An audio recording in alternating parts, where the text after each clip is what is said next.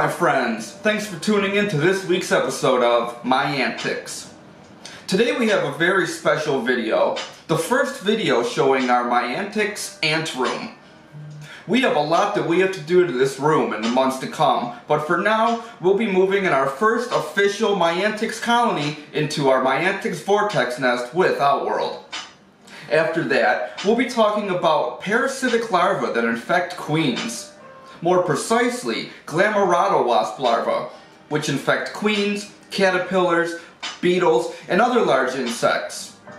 When the larvae become big enough, they bust out the stomach of all the insects that they're inside of, and there can be up to 100 larvae in one insect. But more about that in a little while. For those family members who have not seen the nest and do not follow us on our Facebook groups, the My Antics Vortex nest has been done for about a week now after the final adjustments and tweaks were made to make sure that it was perfection in the making. Let's start off with the My Antics Vortex nest. In a previous video we talked about the water base, the nest, the top, and the plugs. For a quick review of the Outworld, you have two ports that go from the nest to the tubes. Both tubes go on either side of the Outworld, giving a round-robin effect for the ants to come and go. Let's move our new colony in after we introduce them and see exactly what their first impressions are of our new masterpiece. Let's meet and say hello to our first colony of the My Antics ant room, our Camponotus discolor colony. These little ladies have went above and beyond expectations for a beginning colony. Their brood pile is about as massive as the amount of workers they've had in the last few months. She is in every way, shape, and form a genius. We're gonna need a name for these little girls, and I'm really gonna leave it up to the My Antics family to decide exactly what we should call her.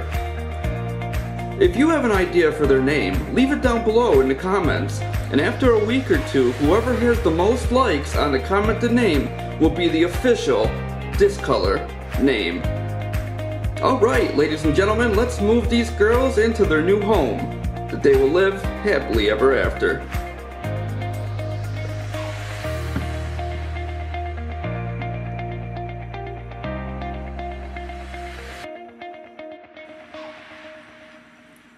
To set things up right, to introduce their test tube into their home before they go anywhere else, we're going to want to disconnect one of the Outworld ports and take the tubing off as well.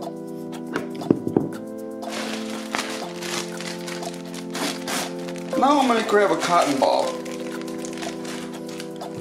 and we're going to take a small piece of cotton and put it in the Outworld hole.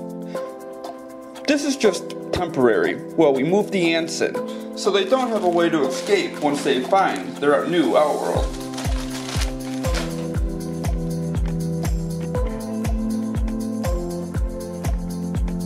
The nest is designed for the holes to have the exact tight fit for a 16mm test tube.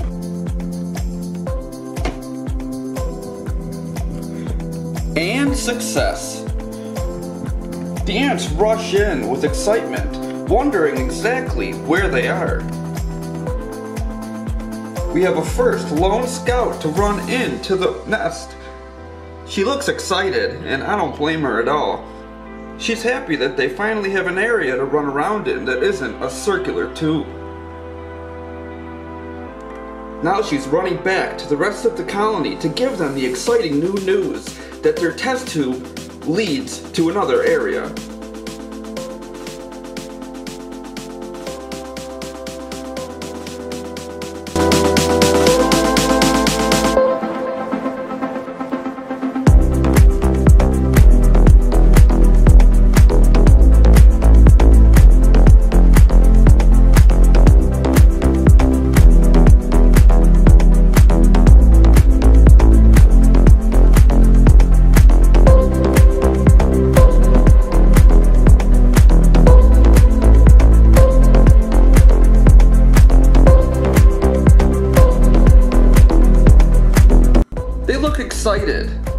very interested in exactly what's going on and what could be possibly in the new area they have to explore.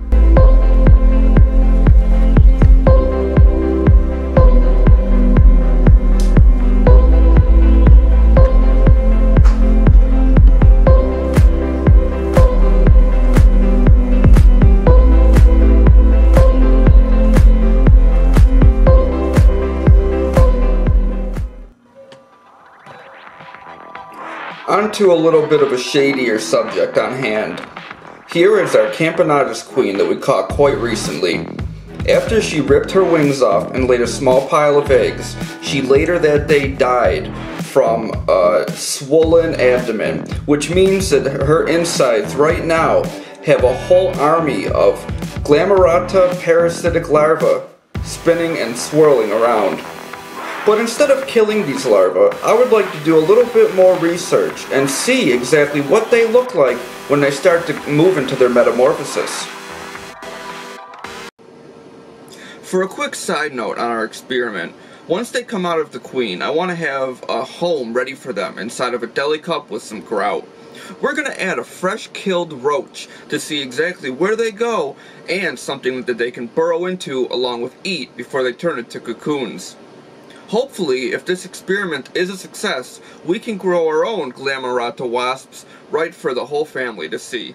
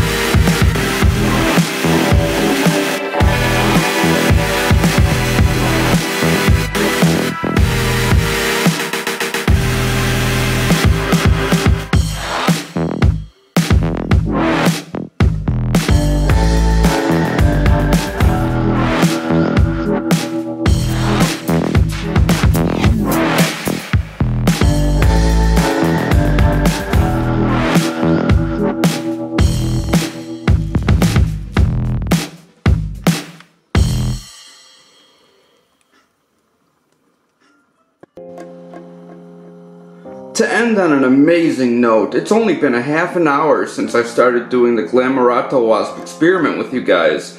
I turn around to find the test tube is completely empty. Not only that, but I see a worker in the outworld.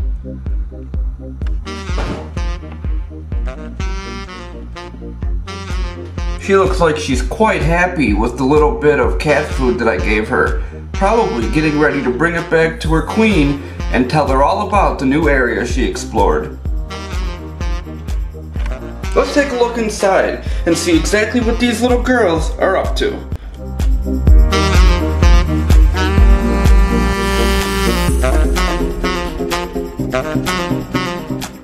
How amazing. They moved in so quick. Every single egg, every cocoon, and every worker has taken refuge in one of the port tubes. It'll probably take them a little while to explore to the middle of the vortex nest, but it's amazing how quick they did that, right behind us.